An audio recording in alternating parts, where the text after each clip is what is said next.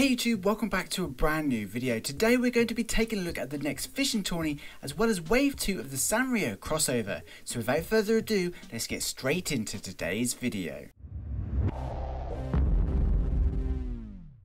So just before we start, to celebrate the release of Dr. Mario World, 3 new teas have been sent out to mailboxes, so make sure you log in to grab those if you haven't already. But swiftly moving on, right now we are coming to the end of the latest Gyrodite scavenger hunt with less than a day to complete the event. It's been a tough one with the time limited Hello Kitty shirts and amenities available to craft kickstarting the Sanrio Crossover. But before we get into the next wave of Sanrio goodness, we have the final event of this month's Vacation Memory Medley. Starting in the next couple of days, the 16th Fishing Tourney will begin down at Saltwater Shores. As always, Chip will most likely host the event on the hunt for all new sparkling fish and offering up time limited prizes. Unfortunately, Nintendo have been encrypting their recent updates, so we don't know the official names just yet, but some of the fish available during the event include the shark, the hammerhead shark, and finally the scarier looking swordfish. Of course, just like all previous tourneys, there are all new prizes up for grabs for netting these fish. Some of the prizes included appear to be a water gun, a mini fountain, a green rubber ring, a blue rubber ring, a green inflatable ball, a blue inflatable ball, a shark headpiece, and finally pink, blue and yellow inflatable whale-like pool toys, perfect for any poolside summer vacation. As mentioned, Nintendo are now encrypting updates, so it's getting harder to determine 100% what each item is. The good news though is fish tanks are also back, and we can now win shark tanks, hammerhead tanks and swordfish tanks, which is cool.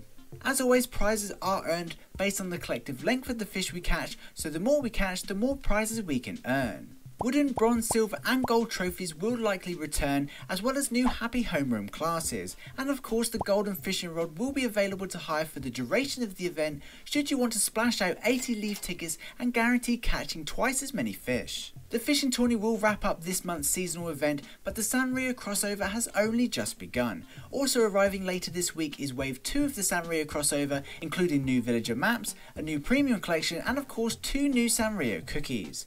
Wave 2 villagers include Marty and Chelsea, which is awesome, and bring with them their respective shirts and villager pictures, and as before will be obtained through goals and Blathers treasure treks.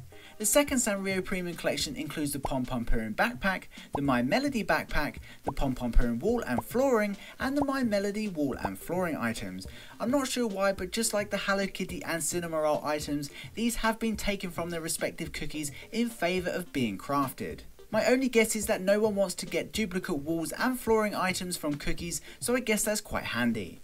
And finally, the second batch of Sanrio cookies include the Pom Pom Purin cookie and the My Melody cookie. Some of the items available from the Pom Pom Purin cookie include the Pom Pom Purin chair, the Pom Pom Purin bed, the Pom Pom Purin stool and bookcase, the Pom Pom Purin dessert, the Pom Pom Purin outfit and hat, and finally the Pom Pom Purin couch, which will be the 5-star item. Some of the items available from the My Melody cookie include the My Melody table, the My Melody bed and dresser, the My Melody rocking chair and wall clock, the My Melody outfit, the My Melody hat, and finally the My Melody couch, which again will be the 5-star item.